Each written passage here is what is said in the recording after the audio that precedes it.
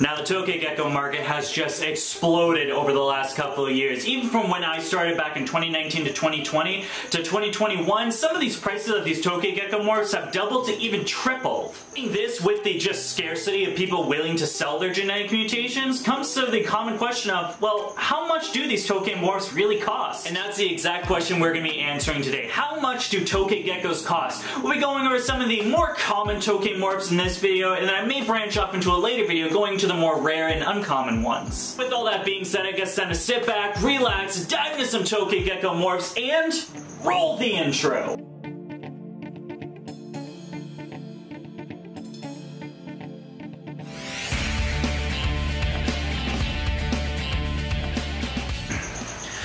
And just a quick disclaimer before we get this video started, this video was made in mid-2021. Obviously, if you're watching this a year from now, the prices might have influxed, gone down. Maybe Tokay Geckos are now worth thousands of dollars, maybe they're worth just $80. All depends, but that's what time of this making. While I have you, maybe hit that like and subscribe button while you're down there. Two days a week Tokay content, that's all. Let's get into the video. Kicking things off, we'll be starting with the basics, which of course is going to be the normal Tokay Gecko. Of course, the cost of a normal Tokay Gecko is going to vary based on what captive bred it's in. If this is just a first generation captive bred, if it's a CVB that's gone through multiple generations of captive bred animals, or if this is just your standard wild caught. If you're planning on getting your wild caught imported Tokay, the price is going to vary around $15 to $70 at the high end.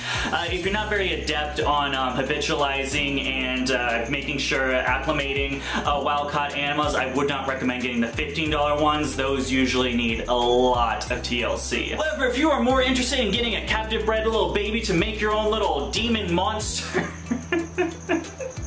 if you're looking for a Tokay baby that is captive bred, you're looking at the price range anywhere from $60 to $150. I don't know why the price is so out there.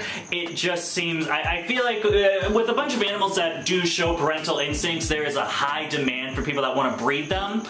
Probably not for the best, but that's what happens. And so with those people, they don't really think about the market. It's again one of the crested gecko thing where just people doing it as a super small hobby. They just have one Tokay baby and they're like, I'll sell it for $60. Meanwhile, there's people like me who own 20 geckos that cost hundreds and hundreds and hundreds of dollars to house and feed, where I would go bankrupt without selling my babies for $60. So usually it's around the $150 area, but there are the people that just say screw it and just say 20 bucks for captive bred.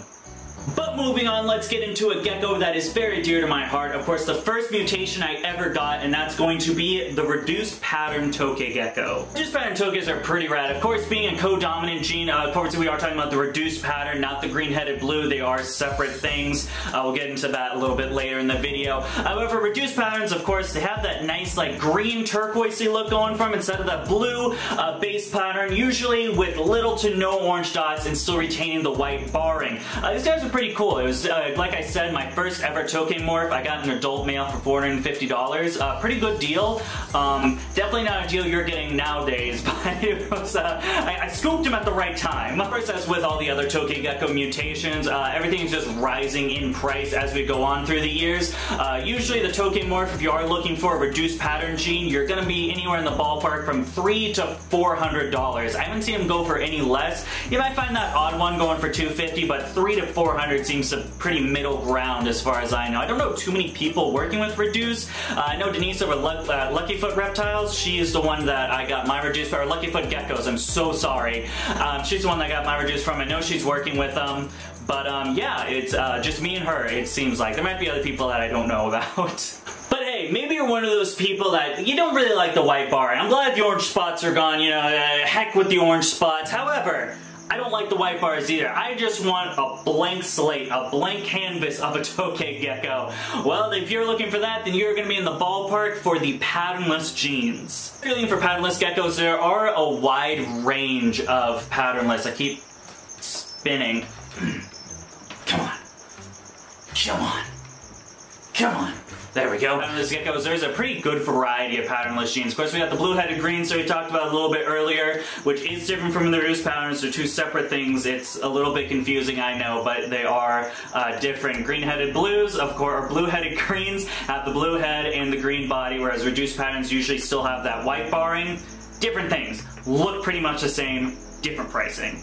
Of course, then we also have the olive patternless, which is not going to have that blue head. You're just going to have a completely patternless gecko. I don't know much about the olive patternless. It never sparked my interest, so I haven't looked too much into them, but mostly they kind of just look dark and blank. That's olive color, I assume, from olive patternless. That's my extent of knowledge on the olive patternless gene. As far as the patternless geckos, you are looking at a ballpark range of around $500 for babies. You're not going to see patternless too often. It seems my man JT Wheeler, I hope I'm saying that right. He seems to be the guy to go to when it comes to patternless genes. He really is working heavy with the patternless combinations and things like that. So I would go with him for patternless, but last time I checked, I believe it was around $450, $500 for babies. That is not including the powder blues. We'll get into the powder blues later. They are definitely their own separate thing just because of how sought upon and popular the mutation really is. Before we get into the powder blues, there is an up and coming mutation gene that we want to talk about a little bit, and that's of course going to be one of my favorites really. These things are just really awesome. The green galaxy geckos. Here's the thing with green galaxy geckos. There's two things I know about them. Number one, they look just incredible. Just these sparkles of these nice red spots, but not too much going on. When fired down, you see like these blotches of red, but they're not like a continued thing. They have this nice steel bar. It's not really barring, but it's just like the white spots going everywhere. They're incredible. I really enjoy the green galaxy gene. Number two is going to be, I don't know that much about them. As far as what I've talked about with Morgan, of course, the producer or the founder, I don't know what you want to call it. She made the green galaxies over at Homegrown Scales. The way she described it was very confusing. As far as I can see, it's a line bred trait, so she's put X gecko with X gecko, then took that pairing and put it with another pairing that made into that then popped out green galaxies. I don't know what's behind the green galaxy. I'm working on it. Of course, we got that clutch of eggs from our powder blue to green galaxy pairing. I'm very excited for those to hatch out, see what's going to happen. No, they're not for sale. No, I'm not going to sell them. I'm going to be working with them to see if we can take out really what makes the green galaxy or what morphs are going to come out of that pairing, and then pair them back to see what we can. We're gonna do some crazy stuff over here, so they're not for sale. That's the bottom line. Looking for a visual of the green galaxy mutation. I don't know what the current price is for them. Back when I bought them, I bought one of my males for $350, I believe, and then I bought another one that was really nice. That's the one I actually paired with the powder blue. That one was $600 and something. So I can only imagine they've gone up, so potentially $500, $600, maybe $700. I'm not entirely sure. If you're interested, hit up Homegrown Scales. Maybe she has some for sale. I have enough males, Morgan. I can't get another one. I'm already male heavy. Hit me up if you got any females though. I really want a female green galaxy. And then ending off this video in a high note, of course, the piece of the resistance. The powder blue geckos. How much do powder blue geckos, Tokay geckos, really go for? A lot of money. They go for a lot of money. I don't know that many people working with powder blues anymore, like actually producing and breeding them.